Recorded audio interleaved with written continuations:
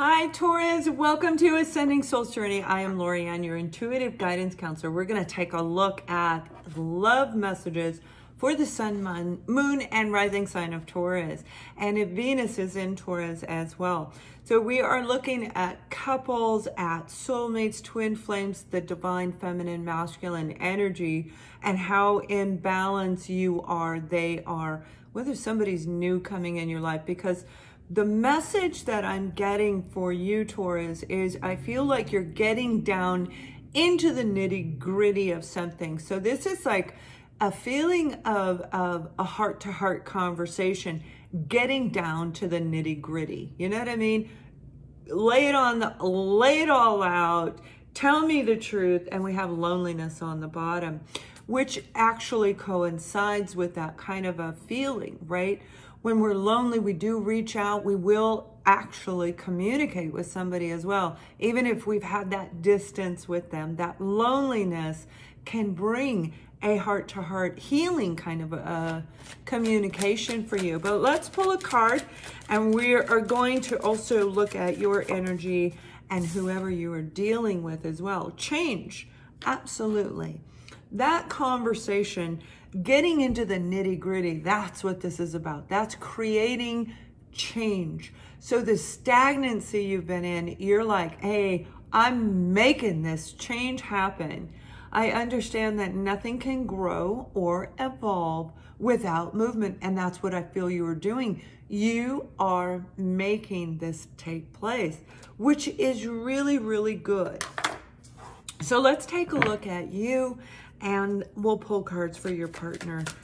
Also, you know, some of you, this could be a current situation that you're in, a romantic situation where this change is needed in order to kind of heal and repair that relationship. We have the Page of Wands. This is an action card, taking action to actually initiate change. This is a message. This is communication. Yeah, we have the Seven of Swords. So there was deception. That's the heart-to-heart conversation that I'm talking about, where we're going to change this or it's not going to be. I feel you've just grown so much. In your stagnancy, you've evolved, you've grown. You're like, you know what? We're gonna do this, okay? I'm gonna make this happen. You're taking action to create change. And this is gonna propel something very positive down the road, whether it's with them, but most definitely with you. So with the Page of Wands, that could be an Aries, Sagittarius, or a Leo. I was like, did one fly out? I didn't see it. I don't know what happened here. So we do have the Five of Cups. And we have the Queen of Pentacles.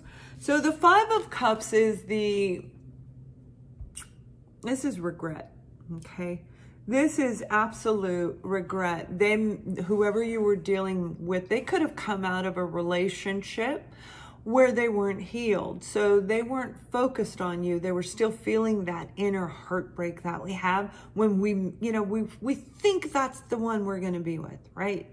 Whatever happens, we really believe we're going to be able to fix it and heal it. And I do feel that's what's going on.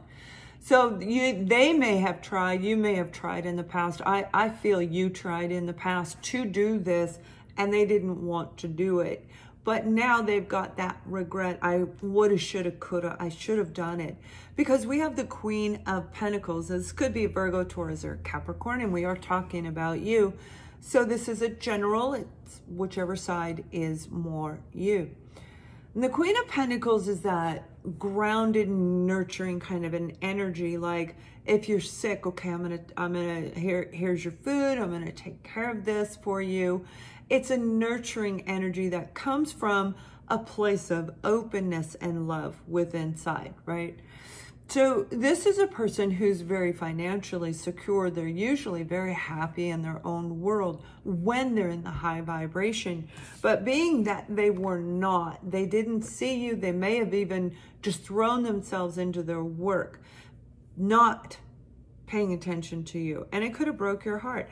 And this could be your existing partner being alone under the same roof, in the same relationship, even lying in the same bed when you sleep, right? That feeling of loneliness that I'm talking about, it's like, this doesn't feel right anymore. And for some of you, this is an apology. This is a sincere apology. Somebody coming in, they regret they ignored you. They regret whatever took place. But this is going to be a sincere apology, an opportunity, an offer to move forward with this person.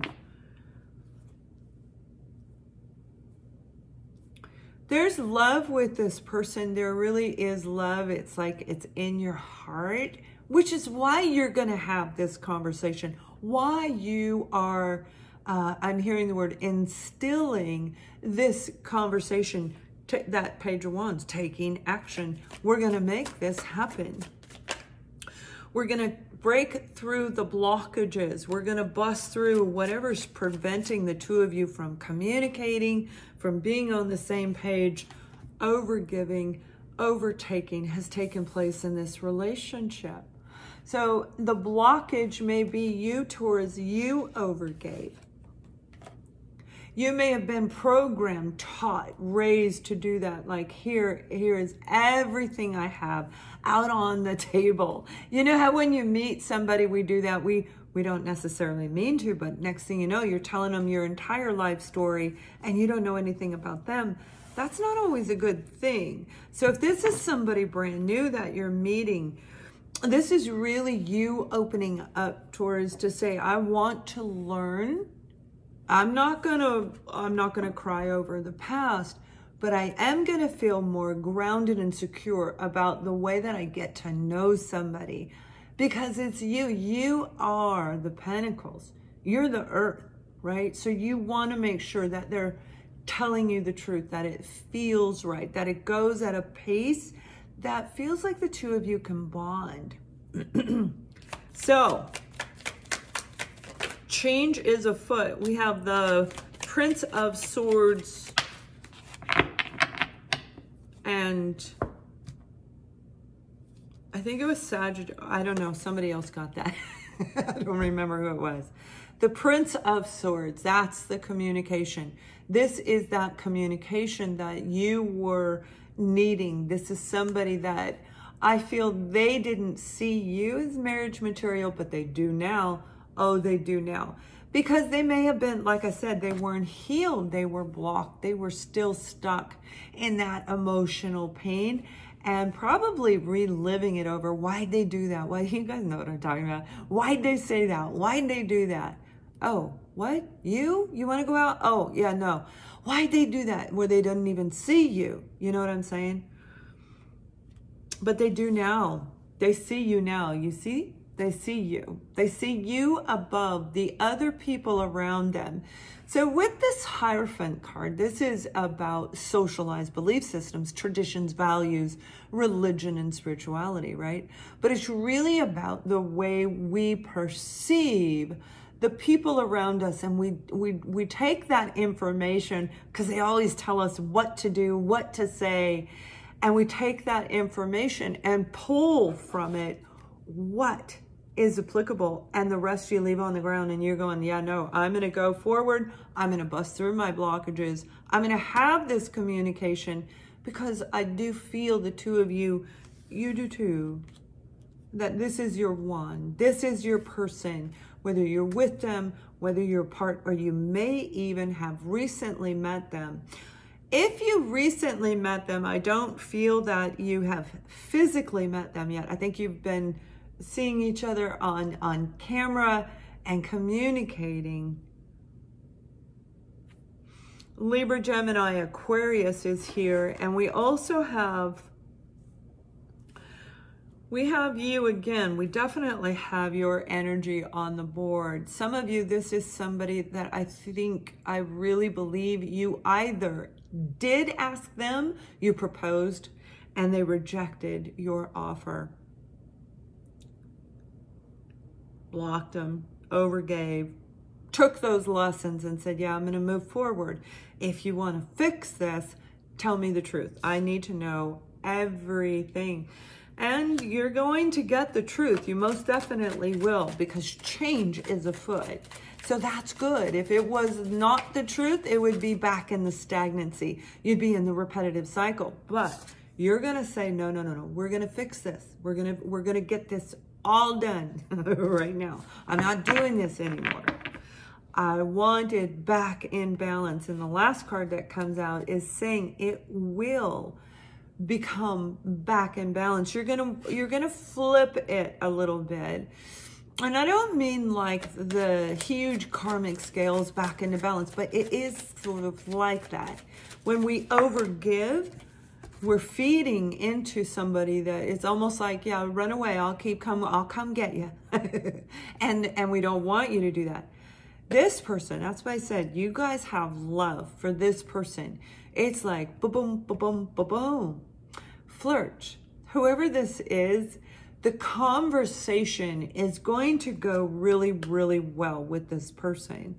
So it could be talking about this serious topic, but I see a lot of laughter, a lot of flirting, a lot of smiling between the two of you, where you know you're going to clear it all up and you can't wait to get to the end of that conversation so that you can move forward. So whenever you're trying to clear up, whatever you are changing, it is going to be